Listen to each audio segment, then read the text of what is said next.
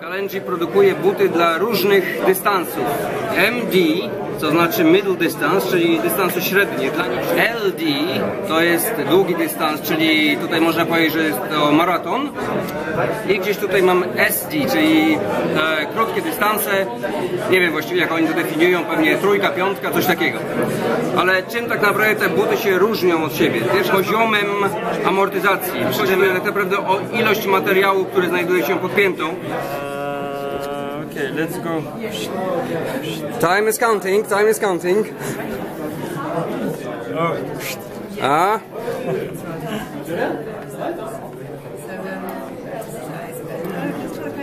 Done. Okay, so Keeper MD is dedicated to middle distance, let's say half marathon.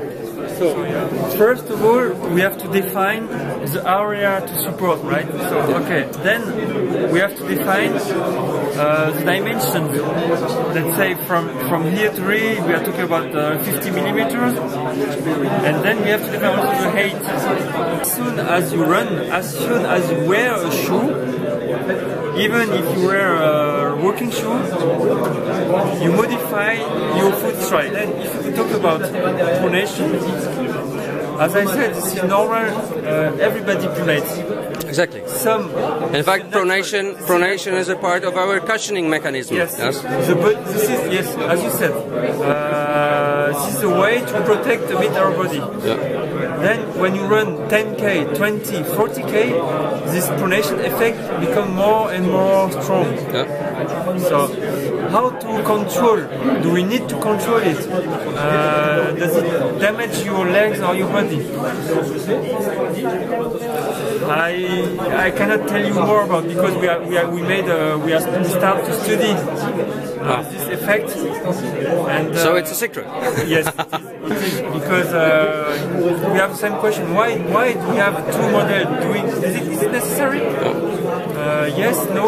What is the impact of a neutral shoes on a pronator runner? Yeah. Or what is the impact of a pronator shoe for a neutral runner? Yeah. A neutral runner? We study. SD, MD, LD.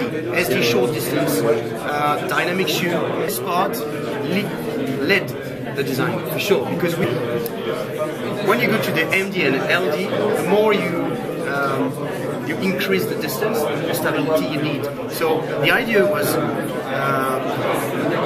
to have enough grip, not to slip on the road, and to have a more stable shoe. So here you've got bigger pads, to have a more stable shoe. And Pierwszy raz będę chyba w ogóle biegał w Kalenji. Kipron SD Neutral, czyli teraz już wiem po dzisiejszym dniu, że jest to do krótkiego dystansu. Piątka dyszka według ich definicji. Prawdziwa trawa na polu golfowym 20 km koło Malagi, południe Hiszpanii. Aż mi się nie chce mówić, bo jest tak przyjemnie. Dlatego pójdę pobiegać. Bieganie.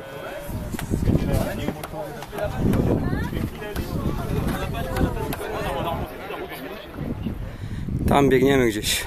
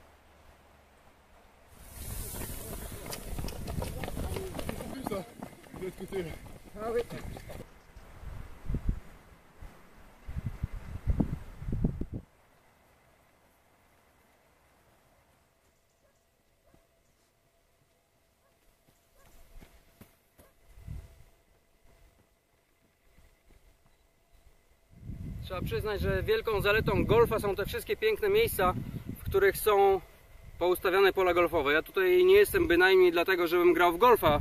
Nigdy w życiu nie miałem kija golfowego. Trzeba pewnie wykupić nie najtańsze członkostwo w klubie golfowym. Także słuchajcie, myślę, że jako biegacze powinniśmy zacząć eksplorować pola golfowe, bo to naprawdę jest coś, co jest trudne do pobicia.